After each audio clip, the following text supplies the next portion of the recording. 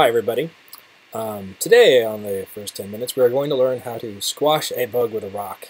In this case the bug is, the hero bug is me, Kha'Zix, and the rock is the vile enemy Malphite. So let's get into it.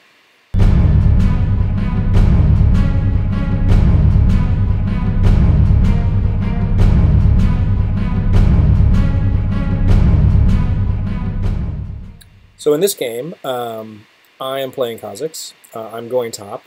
We actually have kind of a funny thing. We have an unusual sight. We have Kha'Zix mid, which is a very strange phenomena to see since he's banned almost always. And in our pregame chat, people were like, "I don't understand why Kha'Zix is banned, or why Kha'Zix is banned that much. It just seems so strange at the low elos, the lower leagues."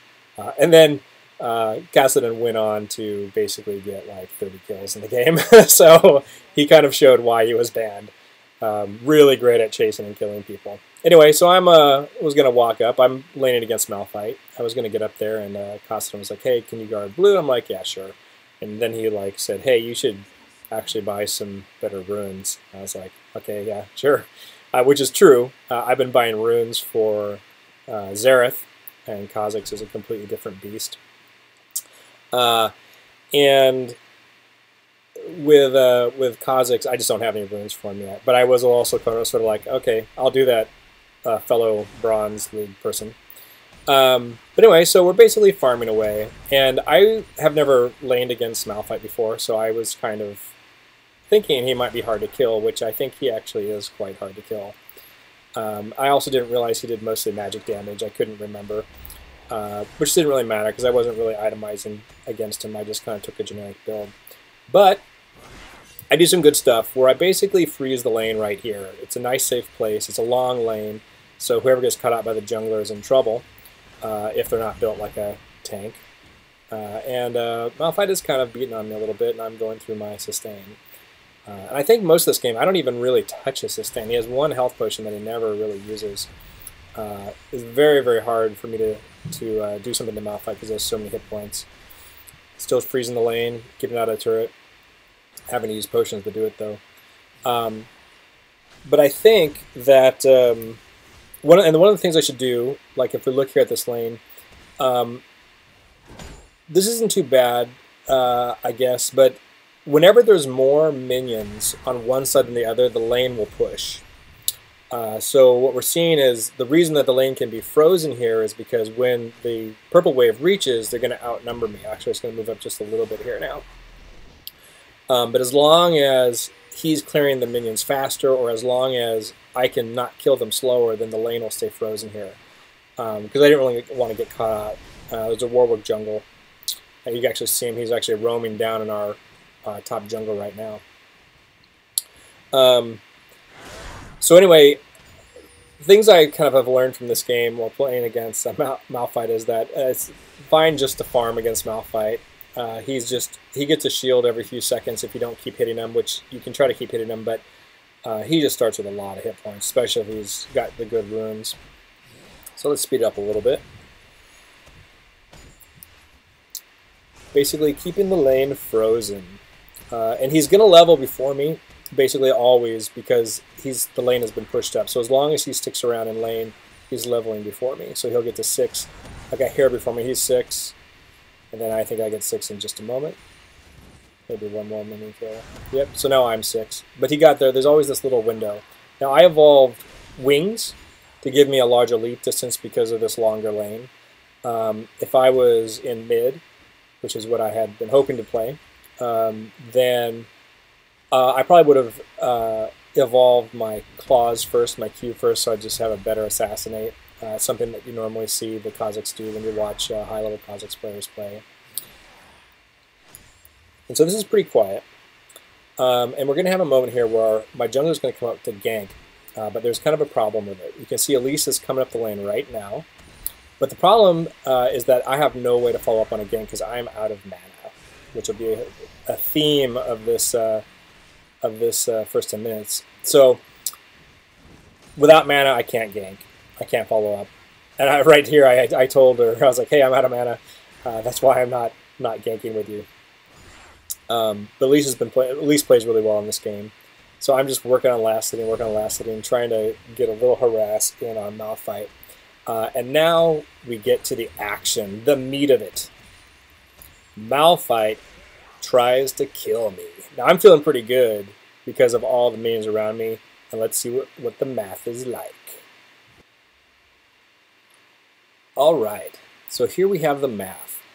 So Malphite's ultimate is that it's leveled up to 1. And it dives at you, pounces you up in the air, and it does 200 magic damage. He's been leveling his ground slam. He's been using that to clear the waves.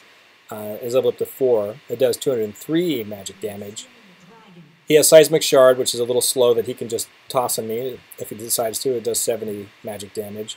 And then his auto attack does 80, so let's say he gets in 2 auto attacks, and he puts an Ignite on me.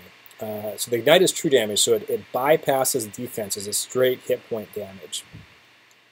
And if we total it all up, with my armor, it's 51 because of ironically because of my runes, but it doesn't have much of effect because he's doing most of the magic damage.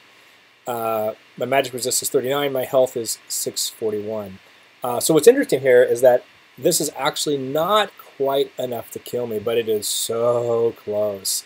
I mean, we're talking 1 auto attack. If he was able to get in 1 more auto attack, then he would be able to kill me. So he doesn't kill me. But in addition, we'll see that something else kind of plays out in this fight. So let's take a look at the fight and see what actually happens. So I'm feeling safe in my minion wave. Because if he fights me, he's going to get beat on my minions. But he has such a huge amount of health that I shouldn't have thought about that. So anyway, here he comes. All full of excitement. He ults me. Boom. He punches me. That's an auto attack in. He ignites me. Hits me again. I flash and I leap to get away. So what exactly happened there? Because he did almost everything right to get me down to 5 hit points, but he didn't. And the reason is he was low on mana. He actually only had 144 mana, but his full rotation of spells cost 235 mana. So just like how I was out of mana earlier and couldn't participate on a gank, he was just low enough on mana that he actually couldn't even do his full rotation of spells. And if he was going to preserve enough mana to do that, he would have had to not been using his ground slam to clear minions. His mana regeneration is about 2 mana per second, and his ground slam is about 65 mana.